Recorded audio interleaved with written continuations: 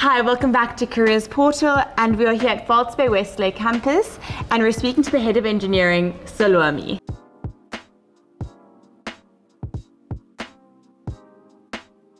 At which campuses of False Bay College are the NCV engineering programs offered?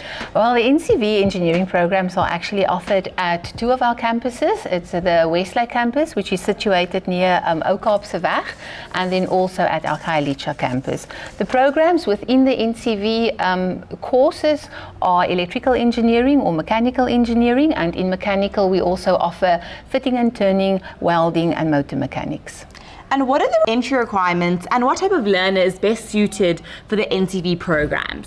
The minimum requirement for a NCV level 2 is a grade 9 certificate with a pass in mathematics, because grade 9 is on the NQF level 1. Our NCV programs start at NCV level 2, which is equivalent to an NQF level 2.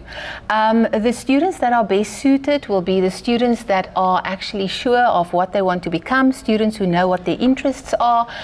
So we are actually looking, because the world is acknowledging that traditional schooling is not necessarily the only way of becoming an artisan or becoming qualified. So if a student knows from a very early age what his interests are, the NCV program is actually perfectly suited for that student, because we will assist the student to become qualified in his field of interest. He can become an entrepreneur. We do have a Center for Entrepreneurship on the Westlake campus, or he can further his studies at a tertiary institution.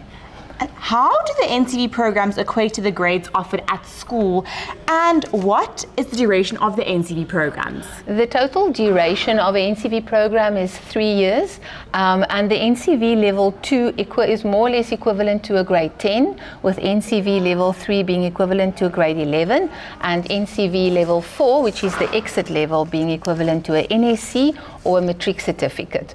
One of the distinguishing factors of the NCV program is that the students, the vocational subjects, each vocational subject is actually allocated workshop periods.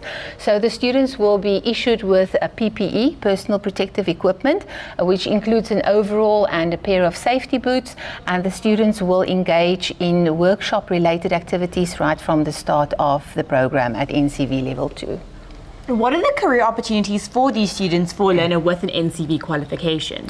On completion of an NCV level 4, a student can go to work for 18 to 24 months at an industry of his choice in his field of studies, and then afterwards he can apply for a trade test. So when he's successful in the trade test, he'll be a Red Seal a qualified artisan. So he'll either be an electrician, a motor mechanic, a welder or a fitter and turner. And then it's up to the student if he wants to continue his studies, if he wants to start his own business, or if he would like to work in the sector of his choice. How does a learner apply for an NCV, and are there bursary opportunities? A student will have to access the False Bay College website, and he'll have to upload supporting documents, which includes a certified copy of his ID, proof of address, and then also higher school certificates. We do have a bursary office. Students will also have to apply for the NSFAS bursary online. If they do experience challenges, the bursary office may be contacted, and they will be able to assist the students. Thank you so much, Salome, for coming in. We really appreciate this, and I'm sure our viewers did too. Thank you, Shakira. It was a pleasure. Thank you.